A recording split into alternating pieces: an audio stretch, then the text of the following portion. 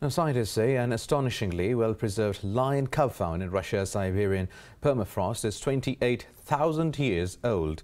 The dead animal still had its fur, internal organs and skeleton intact. Let's find out more about the unique discovery in this report. The female cub named Sparta was found in Russia's Yakutia region in 2018. A second lion cub called Boris was found the year before. The cubs were discovered 15 meters apart, but are not only from different litters, but were also born thousands of years apart. The scientists say Boris, a male cub, lives around 43,448 years ago.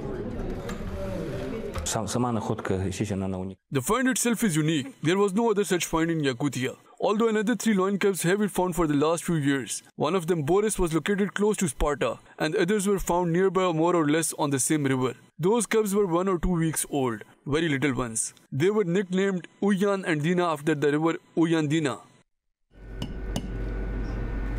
The 2 cubs, aged around 1 to 2 months, were found by mammoth tusk collectors. Meanwhile, 2 other lion cubs named Yuan and Dina have also been discovered in the region in recent years. Cave lions have been extinct for thousands of years.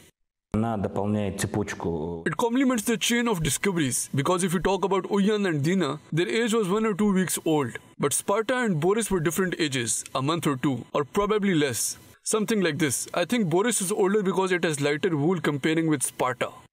Similar finds in Russia's vast Siberian region have happened with increasing regularity. Climate change is warming the Arctic at a faster pace than the rest of the world and has thawed the ground in some areas long locked